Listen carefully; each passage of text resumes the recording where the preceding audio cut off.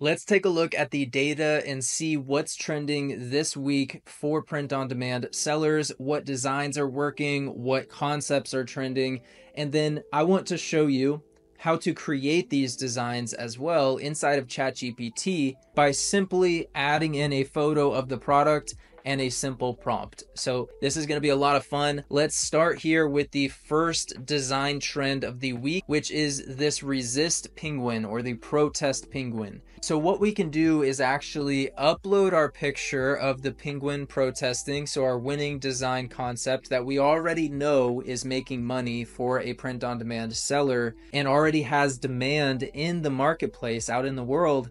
Then we're going to ask ChatGPT to actually regenerate and change the text to say flippers up instead of resist. So I'm going to send that in as a prompt, and then I'm going to scroll back up here and talk a little bit about this other prompt that we did earlier, which basically this was the winning design. It says support local street cats. This was a bestseller on Etsy, and this kind of like feral animal style designs are actually a broad design concept that's doing really well. This is what ChatGPT came back with because I asked it to colorize the design. That's one way that we can actually create unique designs, is by adding in our own colors and styles. Then I asked it to add in a retro style background behind the design, and this was the final design that came back. Now, of course, if we wanted to change this to be a mouse instead of a possum, we could easily do that. If we wanted to change the color of the retro sunset or the font style or any other element of this design, we easily could. So here is the design that ChatGPT came back with. This is pretty good. I think we could use this on a product right away, but it's sufficiently unique enough from the original design. Now, if we want to make this more unique, we can add in different elements, we can remove different things, we can change colors, we can add or remove text, and there's so many other things that we can do to this design because we don't want to just look like our competitor and just look exactly like the design that we're pulling inspiration from. We actually want to create our own unique design and our own unique version like this. So for example, this is another winning design here featuring a bunch of different animals wearing different party hats, wearing glasses, stuff like that. Definitely working well for this seller. So I don't want to create the exact same design, but if I ask ChatGPT to regenerate this image and then change the animals to different animal types, then it will actually regenerate this, change the animals. And if I wanted to, I could be specific on which animals it changes to. But I just let ChatGPT decide. Then I said, because this didn't really look right to me, I said basically remove the gum and add balloons. So again, further modifying this design in a way to make it my own. So this is basically the idea. We can find a winning design concept and then modify it to make it our own and then list it on marketplaces to sell. So here's the final design that I ended up for this particular design here. I think it looks pretty good. We have a bunch of different animals holding different balloons, wearing different party hats, and wearing glasses. So sufficiently different from the original design. And as I'm scrolling, you can see here some of these Easter related shirts are absolutely blowing up. The BSR on this is 5,955. And so I thought this would be a good one to recreate here, but you can actually, if you keep scrolling, you can see there's so many other Easter designs that are actually doing really well with really low BSRs, meaning they're selling a lot. So any of these designs are fair game, but I actually liked this one up here. So let's go ahead and again, take a screenshot and actually go over to ChatGPT to regenerate this design in our own unique way. All right, so it was really easy. I just uploaded a screenshot to ChatGPT and then I said regenerate this design, but with pastel colored bow and glasses. And it did understand what I was asking for, but it actually cut off part of my image and it's on a lighter background, so it's actually kind of hard to see this design here. So what I actually did was I told it to regenerate and make sure nothing's cut off and designed it on a black background this time.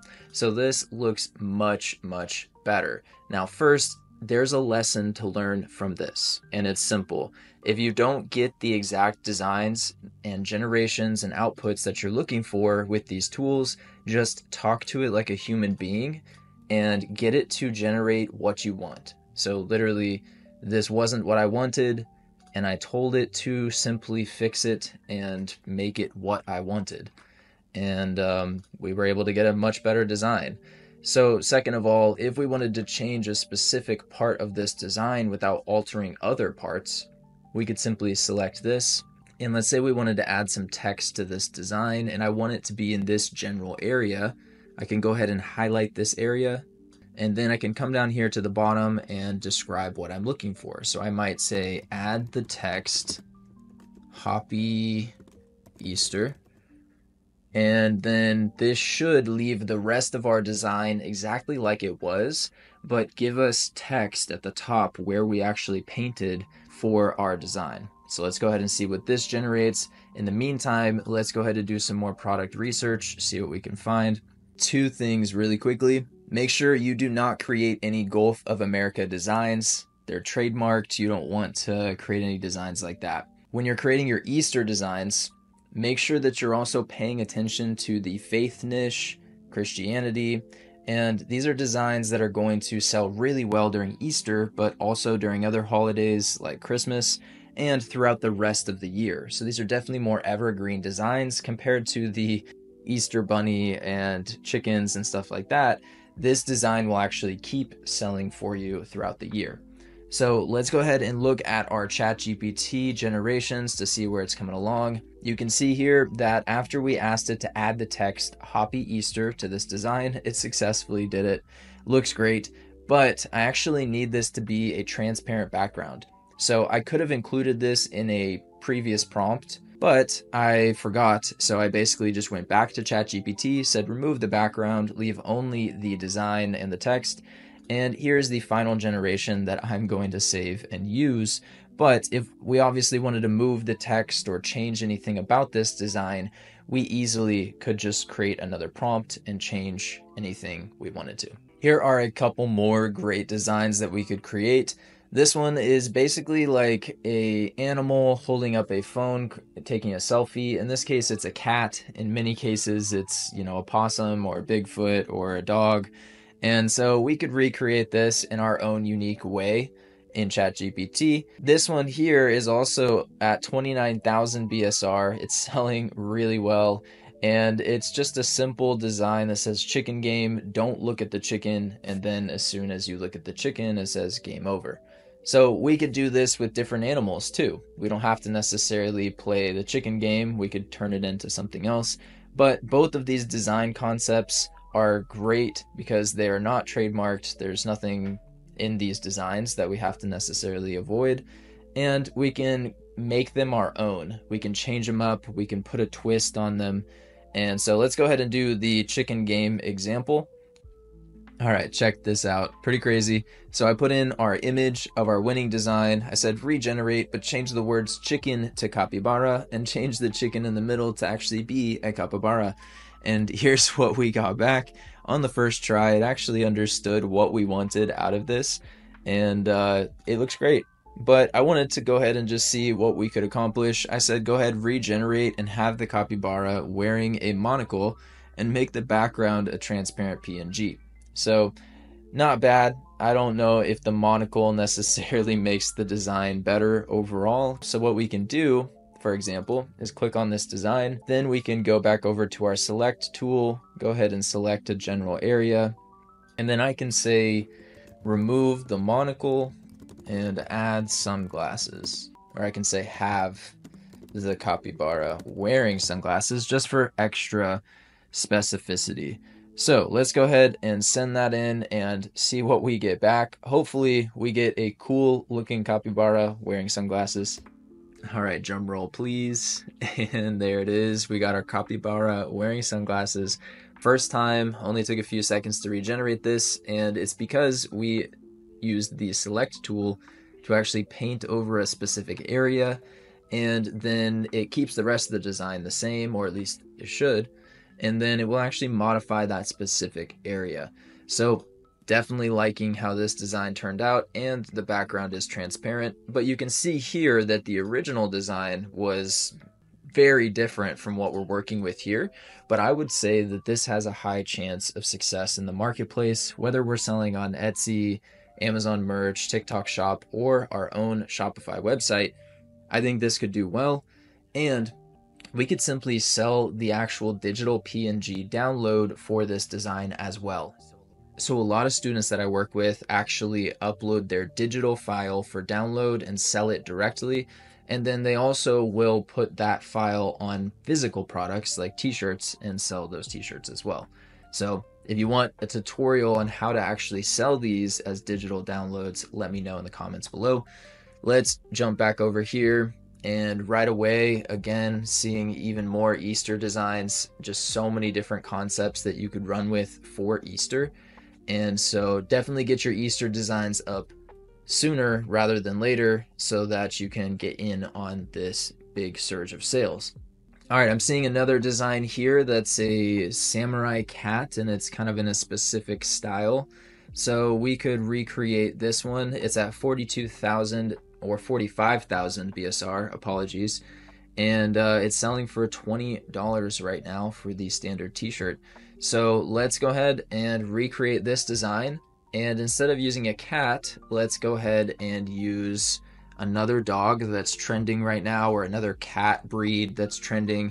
So maybe we want to do Frenchies, French bulldogs, and we're gonna make a French bulldog samurai in this same style. All right, let's do it. The future's looking bright for this design, and I say that because it actually made him wearing sunglasses. A couple issues with this design. He's wearing sunglasses, and the sword definitely looks like it was bent in battle or something like that. Like he'd been through some crazy combat, and he probably walked out, alive on the other side, but his sword looks like it got a little damaged along the way. So again, this was our original, and then I asked it to basically keep the style the same, regenerate with the same style, but change the cat to be a French bulldog. And what happened is it actually remembered our previous prompt about adding sunglasses, and it got confused and actually put the sunglasses in this design as well. So I actually kind of like how this looks. I basically wanted to fix the sword, so what I did was I went to the select tool and I drew over this area, and then I said large samurai sword, and it actually regenerated with a much better generation the second time around. So now it actually looks like a proper sword. He still has his sunglasses on. So I basically asked ChatGPT to remove the sunglasses and make the background transparent, and this was the design that it came back with. So I don't necessarily love this design more, but I just wanted to show you, what you can do in terms of removing sunglasses, adding different elements, changing different elements on the actual image, whether you use select or whether you just simply prompt ChatGPT simply down here in the prompt box. When it comes to actually making money with these designs, there are a couple options. We can sell them as a digital download and let people basically just download them and use them. Or we can basically team up with Printify and sell something like a mug. And basically we'll be able to sell our designs on physical products. So this mug costs about $5. And if we sell it for around 15, then we can keep the difference in profit. So basically we create our design, we upload it to Printify, and then as soon as we make a sale on Etsy or Shopify or Amazon, we simply have Printify create the product with our art and then ship it out to the customer. Then we don't have to deal with anything else. So it's a pretty passive way to actually scale up these designs. And I can tell you from someone that's been doing this for over 5 years, it's never been a better time to actually sell print-on-demand products. So I'll put the link for Printify in the video description, and it is free to join. You don't need to pay anything to be a member. You only pay once you actually sell a product, and then of course the customer is going to be sending you money and you'll be keeping the profit. So go ahead and check that out if you want to sell physical products. And otherwise, I'm going to go ahead and go through some more designs here as I'm scrolling. You can see several different designs that are based in nature popping up, like wildlife, vintage forest t-shirts. I'm seeing here more animals eating ramen noodles, and it's in that kind of like Japanese anime style. Here we have a design trend that Foxtrot Delta Tango is definitely trending right now. So that one's definitely going around, and not too hard to actually create that design. I'm worried that the word resist might be trademarked or copyrighted. So let's keep going here. We do have Earth Day. I like this design here. It says "Go Planet, it's your Earth Day," and the BSR is at 61,000 and dropping. Definitely some great design options in here, guys. These are all designs selling on Amazon, but you could take these concepts and apply them to many different marketplaces, because if there's demand on Amazon, then there's going to be demand in other places as well, like, on Facebook, on TikTok, Etsy, etc. Hope this was helpful for you guys. If you want to join the free Facebook group, I'll have some prompts and some more tutorials and case studies that I don't share here on YouTube inside of that free Facebook group. And all the links for today's videos are going to be in the video description. And finally, if you would like a one-on-one strategy call with myself where we can actually dive into your business and take a look at what you're doing, maybe talk about different AI strategies that you could implement to make more money, or just help you get started and help you get a game plan going, there's a link in the video description where you can schedule a Zoom call, and I would love to help you in any way that I can. Otherwise, hope you have an amazing rest of your day. Hope you create something awesome, and I'll see you in the next video.